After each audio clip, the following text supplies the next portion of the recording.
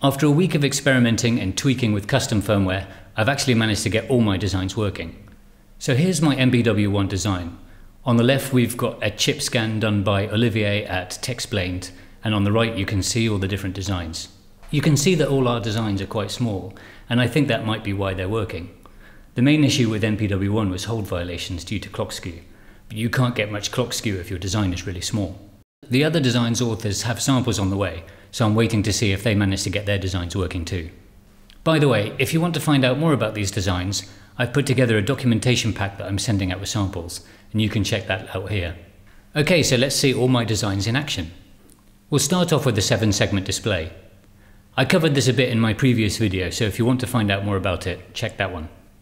One of the reasons I started with this is because the multiplexer defaults to this project when it starts up. So moving on to the multiplexer, this just multiplexes all the inputs and outputs of all the designs. It's got a wishbone address, so by writing to a memory location, I can change which design is active. You can see I had to make it quite big to fit all the pins around the outside. This RISC-V assembly snippet shows activating the WS2812 design, which is number 1.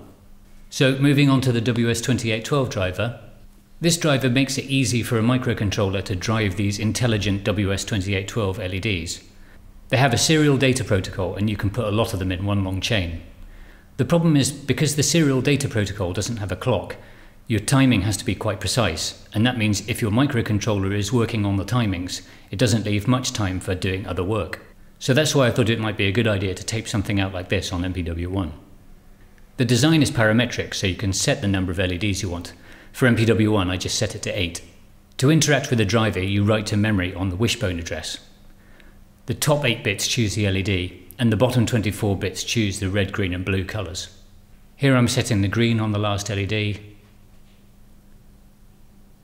and then the red on the next one,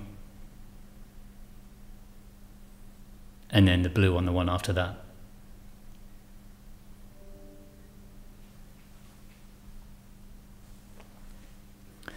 Now I'll set them all off and uncomment this little animation that I wrote. Please excuse my RISC-V assembly, I really don't like it. We can't use C unfortunately because we don't have a stack, and we don't have a stack because the SRAM didn't work.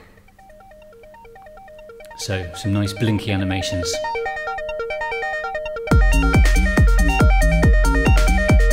Okay, let's move on to the TPM2137 Capture the Flag Chip Challenge. Q3K is a member of Dragon Sector, a Polish security capture the flag team. He came up with this cool capture the flag for reverse engineering an FPGA binary that I was able to solve with formal tools. I thought it would be cool to take this out on MPW1 and issue a similar challenge. The first person that can reverse engineer the password from the GDS and show how they did it can win a free ticket to my course. To show this design, I set up a logic analyzer capturing the serial data being sent and then the 2 lock lines. This is the Python program that sets things up. First we reset the design, set the voltages, load the firmware, take it out of reset and wait for a bit, configure the UART, and then we send the wrong password, wait, and then send the good password. And in the firmware, here's the I/O configuration, and then here's the part where we enable that project. So we're capturing the data now, and there we see the bad and the good password. If we take a closer look here, so the device starts off locked, and we send a bad password, 8 characters, nothing changes. And then 1 second later, we send the correct password, and as soon as the last character is received, the lock opens. Finally, we've got the Vga Clock. This was the design that I was most excited to have, but it was the one I thought was the least likely to work because it needs a 31.5 MHz clock. Like the 7-segment counter, I can't enable all the pins, but I've got enough of the pins working that I can still see all the digits on the clock, just not the right colours. One interesting thing was that when I increased the clock frequency from 25 to 31 MHz so that it would keep accurate time, the VGA panel stopped getting a lock. By slightly increasing the voltage supplied to the design, I was able to get that working again.